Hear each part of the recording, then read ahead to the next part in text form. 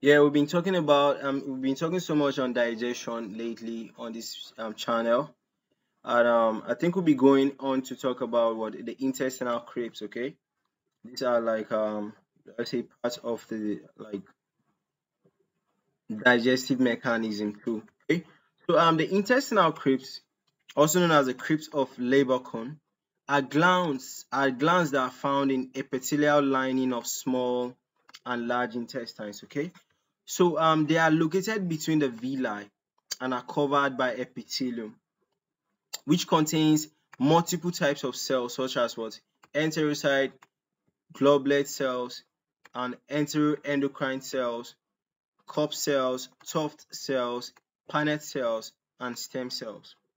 Okay, so this is it, and these are the crypts. You can see that they are located in between villi. Okay, so they are located between villi, okay, and covered by epithelium. Right. So now the basal portion of the crypt contains what multipotent stem cells that can differentiate into either an absorptive or secretory what lineage. So the crypts contain cells that are actually not really differentiated, okay? They are only destined to become absorptive or secretory cells, okay? So now the enterocyte in the small intestinal mucosa contain what digestive enzymes that digest specific foods while they are being absorbed through the epithelium. Okay, so this is like an image of the intestinal crypt. Okay, this is it. This is how they are. You see that they are covered by what epithelium, all right, and intestinal crypts. Okay, you see them like holes. Okay, so they contain cells that, and these cells can actually become what absorptive cells, or these cells can become what secretory cells.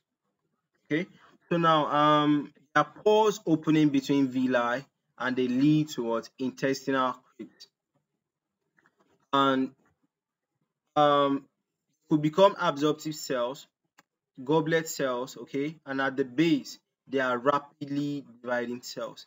They have a lifespan of 3 to 6 days, okay, as as they migrate up to the surface and get sloughed off and digested. Okay, they migrate to the surface and they get washed or worn out, okay, and digested.